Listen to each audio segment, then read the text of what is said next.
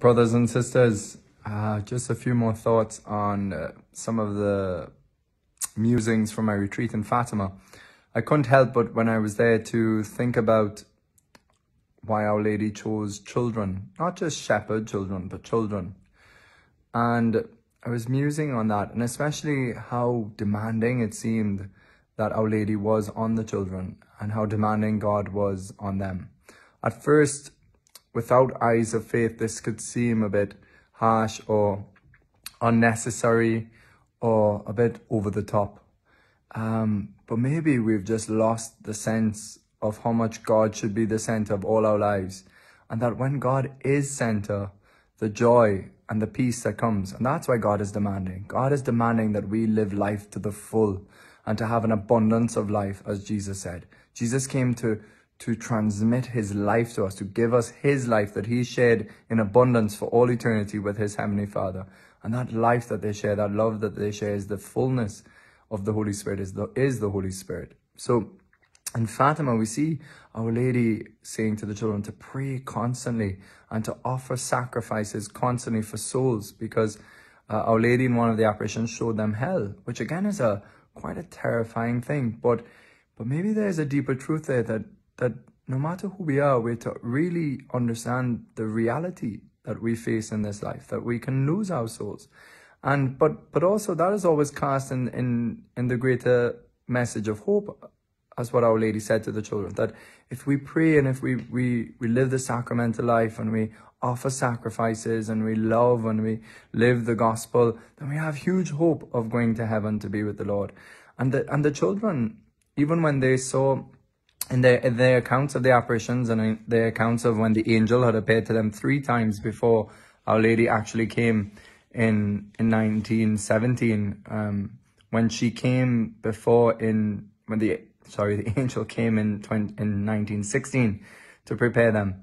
You know, they were filled with huge respect for God, but also a joy. Like, remember words of Francisco that he said that when he saw Our Lady, he saw that she was filled with Jesus, and that a light of God penetrated their hearts and an understanding of God illuminated their mind, and they were overcome by that love of God.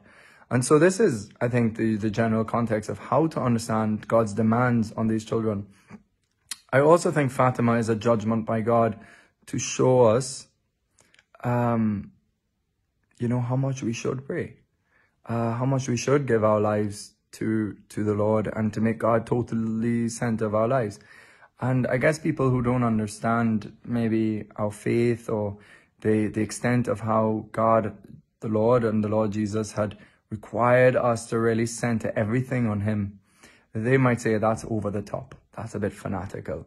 And the best Catholics in the pews sometimes may even think like that. And when I say best Catholics, I mean people who come to Mass often, who are involved in works of charity, etc., but who still have yet to come to really know the Lord's heart and to know that the Lord had called his disciples away from everything. That's not just for priests or nuns, but that's for all of us.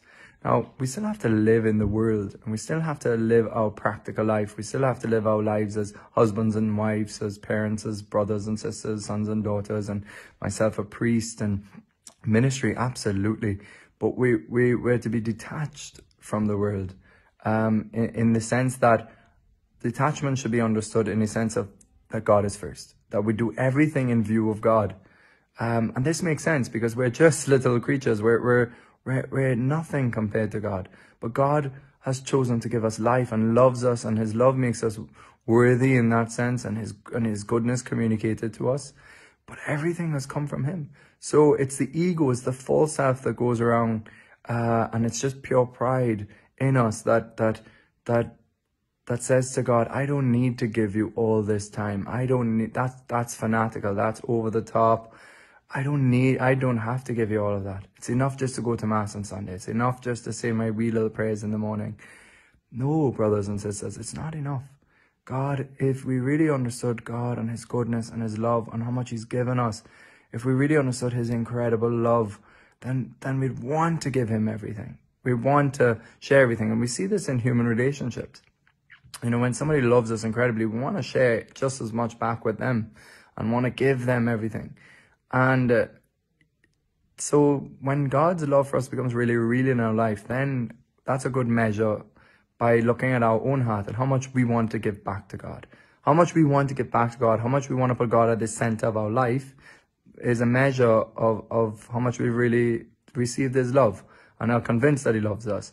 And so come back to this point about the judgment. What I meant by God and Fatima is that he's saying that how much we expect little children to pray often would say to us how much we think we should pray. You know, if God's saying these children need to pray and make sacrifices, how much more us adults who are not as innocent?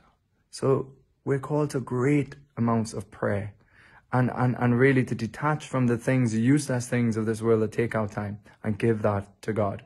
May the Lord bless you.